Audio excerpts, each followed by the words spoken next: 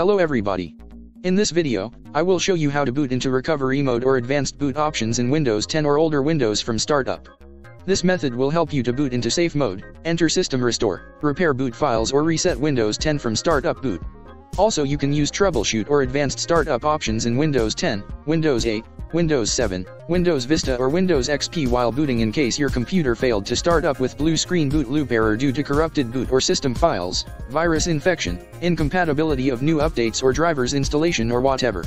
There is another simple method that can be used in healthy system by doing a system restart while holding down the shift key until the advanced recovery options menu appears, but it will be useless when the computer won't open due to corruption in system or boot files. First, how to enter the advanced recovery options without Windows installation media. Turn off the computer completely. Turn it on again.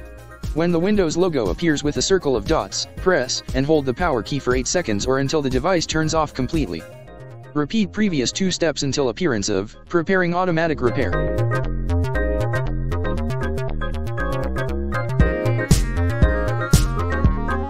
The computer is now in the advanced recovery options.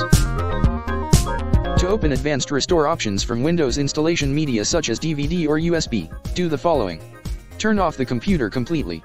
Connect the Windows installation media. Turn on the computer. Once you see the manufacturer logo, press the F12 or another key from keyboard to enter the boot options. This is the list of most common keys to enter the boot menu for different brands. Move to the DVD or the USB and then press the enter button. Press any key to continue. Change the keyboard language to the United States, so that you can type commands and symbols without problems, as happens when choosing the British language or some other languages. Click on the next button, then click on the repair your computer option. In advanced boot menu, you will find many system settings and recovery options such as reset this PC to reset Windows 10 from boot to factory settings with options to keep or remove all your files. Advanced options menu, which includes automatic startup repair to fix problems that keep Windows from loading. Startup settings to change Windows startup behavior such as boot in safe mode, enable boot into safe mode with command prompt, disable driver signature enforcement and early launch anti-malware protection, disable automatic restart on system failure.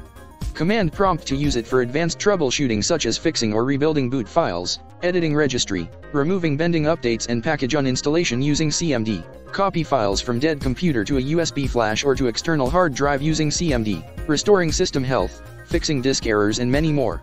UEFI firmware settings to change BIOS settings in UEFI-based computer. Uninstall Windows updates to remove recently installed quality or feature updates from Windows. System restore from boot to restore Windows to a restore point recorded on your laptop. Thanks for watching. If you like this video, leave a comment and subscribe.